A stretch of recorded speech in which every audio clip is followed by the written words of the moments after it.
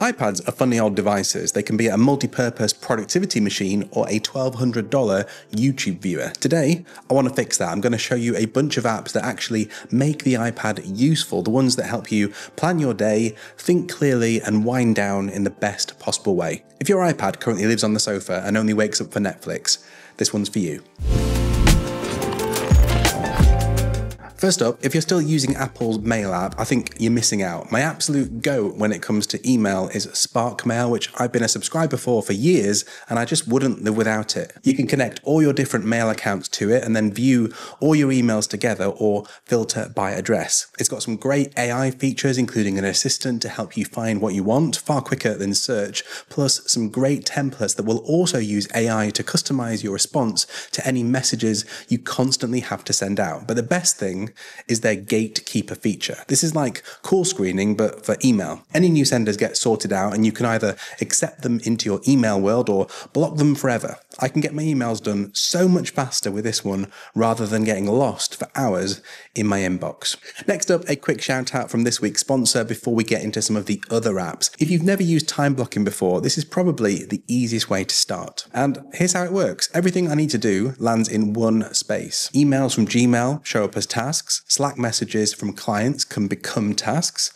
Notes that I create in other spaces will also appear here too. This all flows into the universal inbox, which saves me from bouncing between 6 different apps as I'm trying to work out what to get done today. Now, once everything is in the inbox, I just drag each task straight into my calendar. You can kind of see the shape of your whole day in one view, not a list that lives in a fantasy world that may or may not end up getting done. The Akiflow AI Copilot is really clever too. It learns your habits over time. So last week, it suggested putting my editing session after lunch because it knows that's when I normally do it. You can also ask it to build a full morning ritual for you. Mine includes writing, emails, and a spin class. I also like to check the stats page at the end of every week. It shows me how many hours I actually spent on client work or admin, editing, or filming. Now, if you want to try out Akiflow for yourself, use my link in the description. You also get a free one-to-one onboarding call, which makes it so much easier to set up your own workflow in a way that works just for you. A big thanks again to the team at Akiflow for sponsoring this one. Next up, we have Craft, and if you've been watching the channel for a while, you'll know this is one of my absolute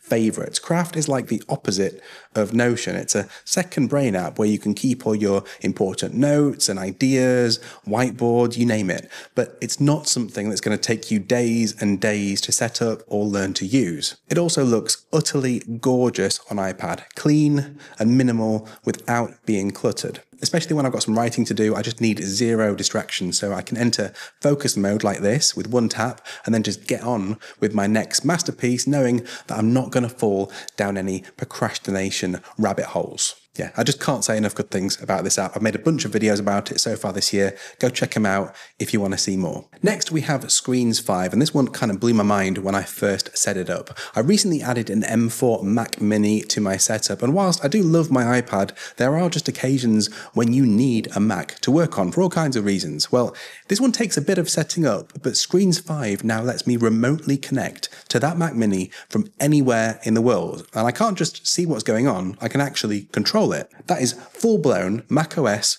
running here on my iPad. You get barely any lag. It's absolutely phenomenal. The only downside is that it does give you a taste of what life would be like if you actually had macOS running natively on an iPad, which it doesn't do. Maybe one day, eh? So whilst I do like staying productive, iPad is great for a spot of downtime, whether that's watching videos or having a good old doom scroll. And what better app to do that on than Instagram, which came to the iPad natively for the first time this year, even though not many people still seem to know. At its core, Instagram is such a visual experience. It's so cool to be able to see some of those pictures, especially on this big glossy iPad screen. Check out my buddy Malcolm here with his wildlife pics. They look absolutely gorgeous. It's also far easier to reply to messages on Instagram on an iPad compared to some other devices. So if you're over on that platform, come and say hi. Next, it's another one from Meta, and someone told me the other day that we're a bit unusual in the UK, that many people don't send messages using the stock messaging app anymore and prefer to send messages using WhatsApp instead. Is that true for any other countries? I'm sure any US viewers will definitely tell me. Anyway, WhatsApp is definitely king for me when it comes to group texts, chatting with clients, and also brands that that I'm working with. And again, it's far easier to manage when I'm on iPad. Next, we have my podcast app of choice. If I'm working, doing chores, walking around, or pretty much anything that isn't talking to a camera, you can bet I'm listening to a podcast. And Apple's podcast app just isn't for me, so I pay for this one, which is much better, and mainly for one key reason. So Castro works like a DJ. So you subscribe to your shows, and then as new episodes arrive, you just add them into a queue in the order that you want to listen to them, which in my case is often very different to the order they get published in.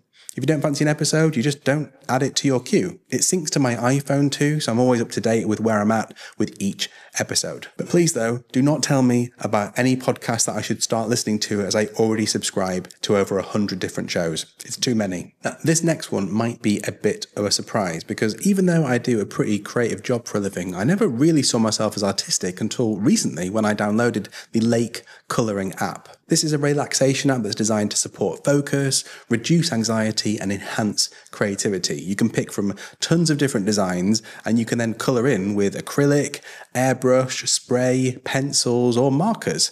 Even the colour picker is insanely relaxing to use. They've got a team of over 120 artists who produce the drawings, so there's no AI slop here. It is a paid app though, about $30 a year, but considering the money goes towards supporting the artists and you do get a week free to try it out, I think it's a really good investment in your mental health. I reckon if you're going to lose an hour or so to an app, you might as well make it this one. Next, we go from the very zen vibes of colouring to a more traditional way to let off steam, and it's a spot of gaming. Now, I'm a PlayStation gamer normally, but Sony's own gaming app is absolutely awful, so I prefer to use the PX Play app, which gives me a remote or local connection to my PS5, as well as up to 4K upscaling on the stream, plus up to 60 frames a second, and spatial audio when I plug my AirPods in. Now, Sony's own app barely managed 20 frames a second and 720p when I tried it, so this is a massive improvement in the experience whenever I'm gaming on the go. And finally, this is the only official Apple iPad app in the list. It's the Fitness or Fitness Plus app. They've got some great classes in here, especially the HIIT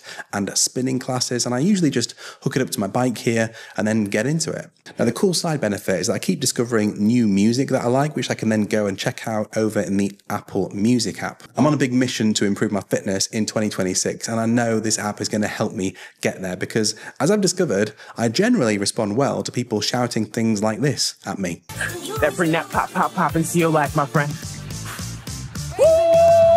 I know, each to their own, eh? Well, folks, I hope you've discovered a few new apps to add to your iPad this year. Let me know which is your favourite, and if there were any that I missed, down in the comments. And if you want to know more about how I like to use my iPad day to day, just check this one out over here.